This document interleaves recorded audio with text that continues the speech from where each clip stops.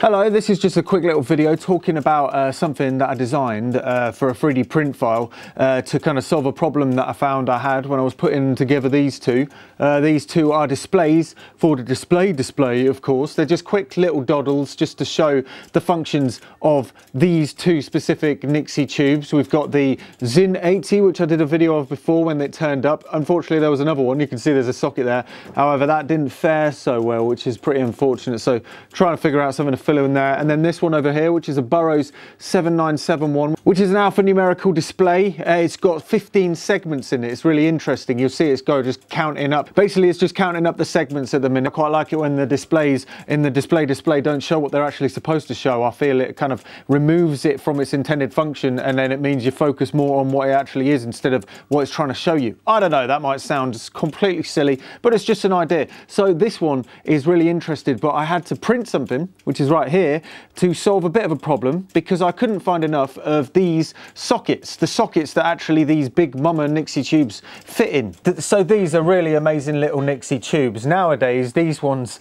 are actually quite hard to get hold of. If you look on eBay and stuff like that, you'll know why. They're just, the supply is dwindling. Apparently, you know, back in the day, you can pick them up for $1 here and there, obviously. But as the decades have trotted on by, there's been less and less on the market. They've all just been running out. Nobody's making new ones of these. So yeah, they're just getting rarer and rarer. To the point, frustratingly, the one that I've got, you'll see that one of the segments, this cross one right here, I'm going to see if I can line it up right there, doesn't light up. And I've been sitting figuring out whether it's the circuit or whether I'm being an idiot, and I have denounced or whatever it is, that it is actually the tube. For some reason that segment just doesn't want to light up. In fact, I haven't had much luck with these ones because I got one previously and it actually turned up cracked, which was really unfortunate. The seller was kind enough to do a refund. It was very well packaged, but it was still managed to be broken. They're still very big and very fragile. It got shipped from America.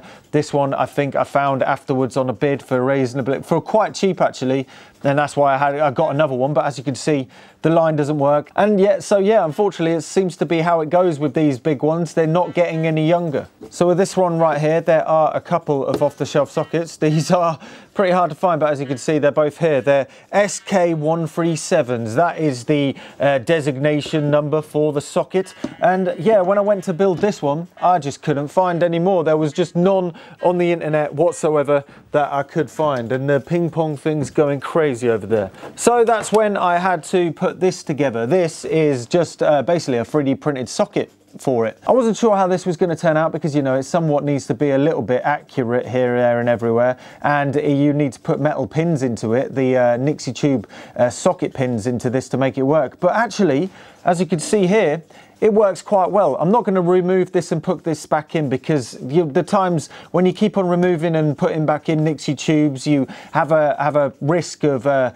damaging the seal in the glass where the pins come through the glass. But this means if you order some tube socket pins and then you 3D print this and then glue them into it, it actually makes quite a good seal. This works out really well. I'm really pleased. You can also buy PCB versions of these sockets. However, I quite like the idea of them being quite nice and bulky and sitting on top of enclosures. I really like enclosures when it comes to NIXIE tube designs and stuff. The idea with these ones is the descriptions go on the side of the boxes to talk about this one.